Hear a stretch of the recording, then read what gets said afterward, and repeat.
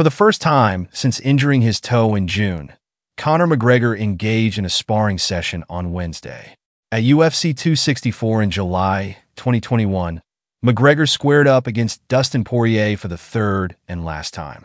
Earlier in the year, the Irishman was scheduled to make his much-awaited return against Michael Chandler, but an injury caused him to withdraw.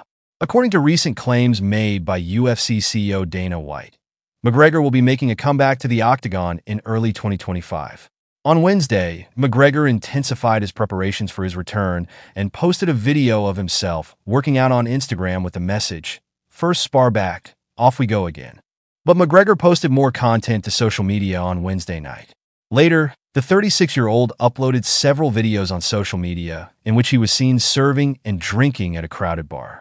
McGregor, dressed in a shirt and tie, was spotted dancing behind a bar and then filling a plastic glass with alcohol.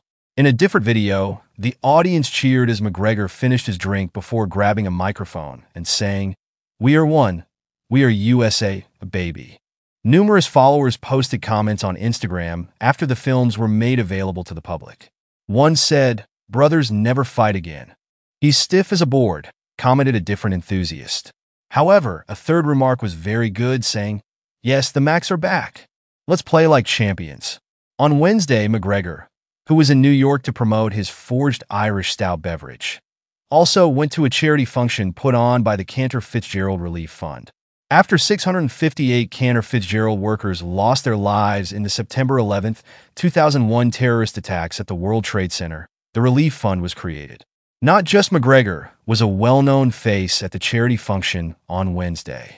He was spotted striking a photo with actor Matthew McConaughey and former U.S. President Bill Clinton.